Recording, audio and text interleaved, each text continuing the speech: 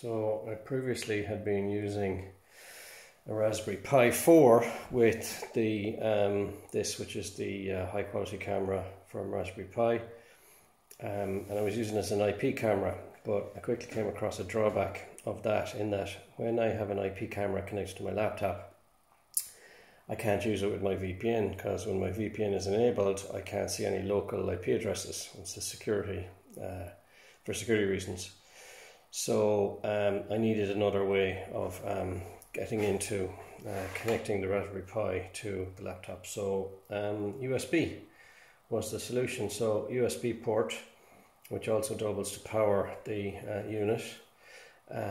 So it's enough to power it and the camera through the USB port, plus when you enable the on-the-go drivers, so it becomes an on-the-go device, just like a real webcam. You just plug it into the USB. So if I just plug it in here into the USB port, right, we can see that the Raspberry Pi is now powering up.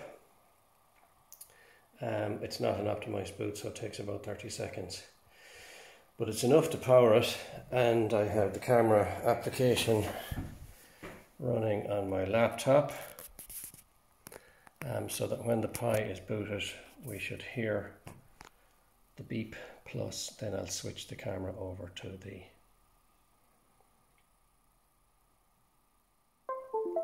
there's the beep for the driver, for the camera being loaded.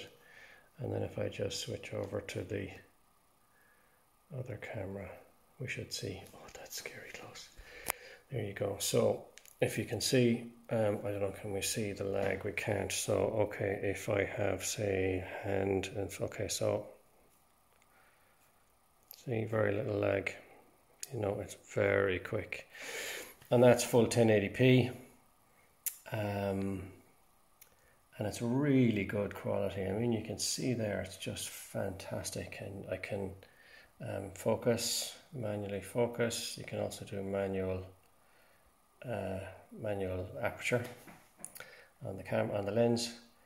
And when you plug it into Windows that hasn't seen a UVC camera before, it just automatically installs the UVC drivers, and it's practically plug and play. So, which is nice.